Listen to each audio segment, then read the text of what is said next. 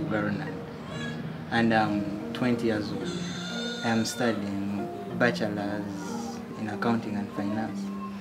I like money, first of all, and I like business. Yeah. My family lives right here in Makindye. Yeah, my mom, my big sister, my brother, and the maid stay here. My name is Ronald. Ronald is my younger brother. I live in Brookline, Massachusetts, and I'm from Kampala, Uganda. She moved there in 2011 with a fiancé.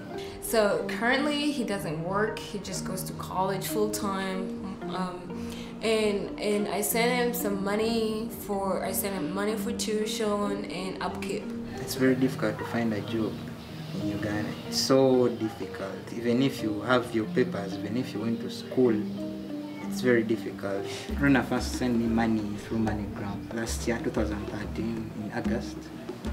It was money for my tuition fees. MoneyGram and Western Union are great services, right? She needs to get money to Africa. You know, if you put it in an envelope, you're going to lose it.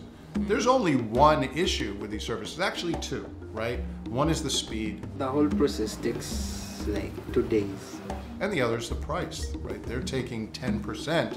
If she wanted to send $40, which would really help Ronald, that's going to cost her $10, $15. So you're talking 30, 40%. It's more expensive depending on when you want the other person to pick up the money. The banks in Uganda love to take money from the poor. So if you put in $100, in 5 months, it's gonna be gone. Exactly. They just eat all kinds of fees. All the fees that we fought about in the United States and basically threatened to put the banks out of business, they just tack on to Uganda. This was why did I buy the first Bitcoins, was to see if I could send money to her brother in Uganda. So I Facebooked her brother, who got back right away. What, you're gonna send me money? Hey, you know. He was giving me all the instructions on Facebook, I sent him the 10 cents, right?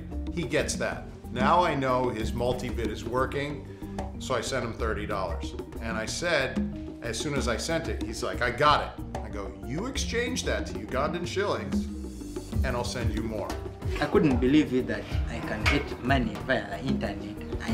I open up my account on the internet and there is money. So he slapped his laptop shut, put the USB stick in, and ran off to the town to try and find someone who would purchase his Bitcoins. I told him I want to sell him Bitcoin. He gave me his wallet address number. Send to this wallet address number so that I give you hard cash, Uganda shillings. And that's how beautiful a remittance market can work. As long as there's any demand in Uganda, and there is, and it's hard for them to receive it, they become person-to-person exchanges.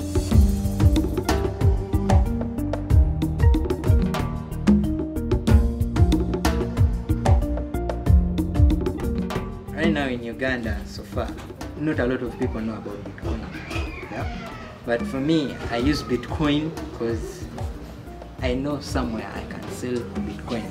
When my sister or my sister's fiance send me money via Bitcoin, I save a lot of money. A cell phone in Uganda for a year is cheaper than the banking fees you get for a year. Yeah. So Bitcoin fits right in there. Cell phones are really all their technologies. They listen to their music on it, they communicate with it. To add banking basically for free, well, that's a no-brainer. Yeah.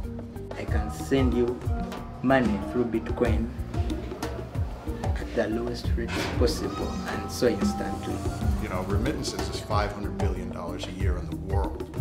I think it's $500 billion a year because it's so expensive. Okay, so imagine if it was, we could send 20 bucks. I think if we have a currency that's not controlled by the government, everyone will be equal. That's what I think.